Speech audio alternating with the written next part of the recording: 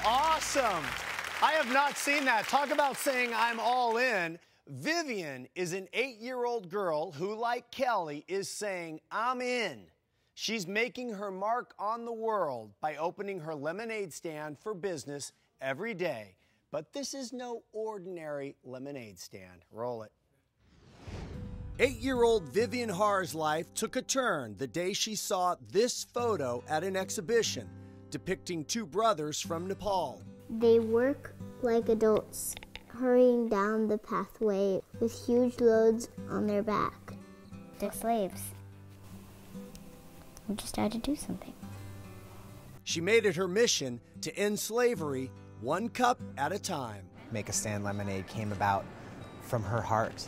She said, we need to make a stand against slavery, and we rallied around her. Well, I'm not like your ordinary lemonade stand girl. What do you stand for?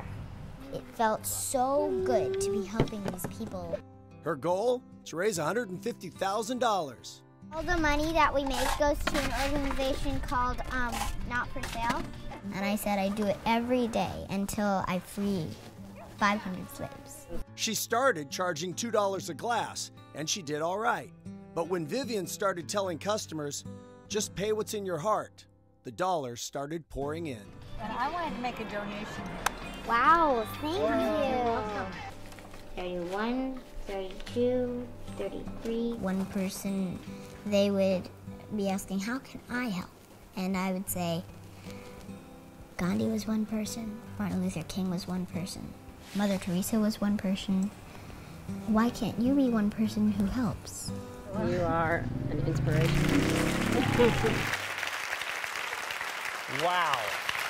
You are an amazing young woman, Vivienne. Thank you. It is so nice to meet you. Nice to meet you too. Thank you for being on our first show. Oh, you're welcome. I know you guys went to a lot of trouble to get here. Tell me now, this idea, you're only 8.